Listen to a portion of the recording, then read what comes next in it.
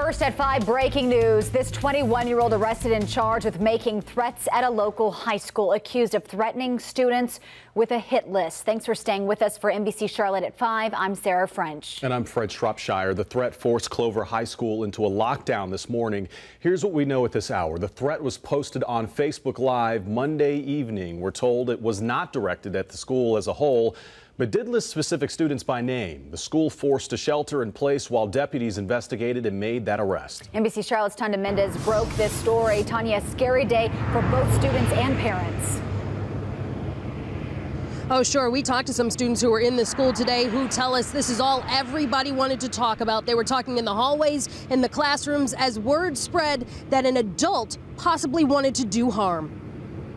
Students sheltered in place for much of the morning at Clover High School as fear spread that an adult could be looking to harm kids. I think it was kind of a dumb choice. Like, why would you do that? Travis Brown is accused of posting a hit list on Facebook and threatening to hunt down kids at the school who he believed were bullying his so-called little girl. But we learned that's not even the 21-year-old's daughter. Sources tell us it's his girlfriend's kid who was getting bullied.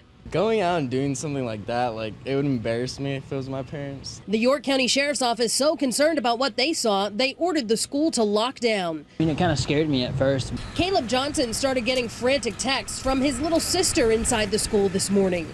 I'm just trying to calm her down, make her know that everything's going to be okay. Brown now behind bars, accused of communicating threats. Johnson says Brown set a bad example. All the kids at Clover, they look up to all the parents around here and stuff.